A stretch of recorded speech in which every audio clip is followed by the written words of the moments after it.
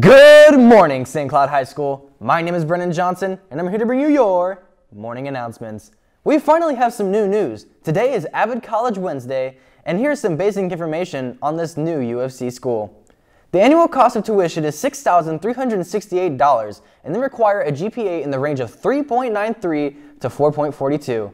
There are 72,000 students, which makes it the largest college in the state.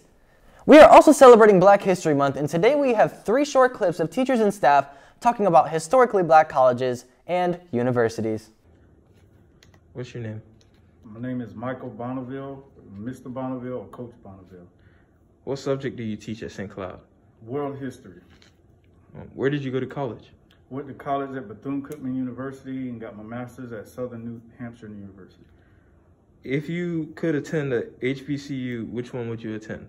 Bethune-Cookman again. How do you celebrate Black History Month? Honestly, I celebrate it all the time. I love history, found out my roots, where I came from as well, and just honoring people who made a way for me to live in America, also around the world. All right, thank you. Thank you. What's your name? My name is Eric Scrivens. What subject do you teach at St. Cloud? I am a high school English teacher. I've taught 9th, 10th, and 11th and 12th, actually, now that I think about it. Where did you go to college?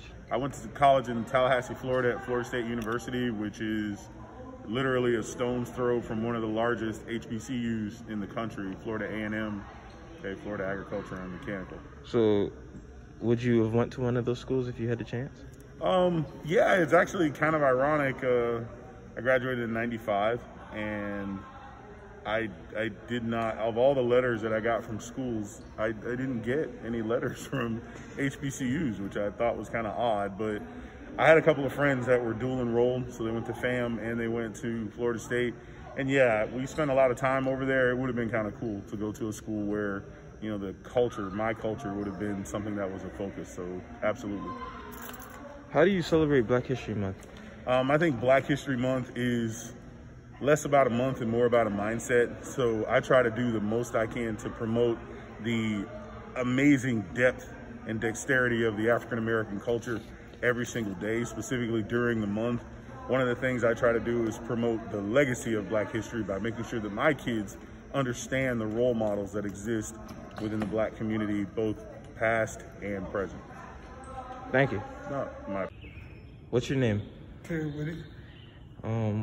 What subject / what do you do at St. Cloud? Custodial. Did you go to college? No. Okay.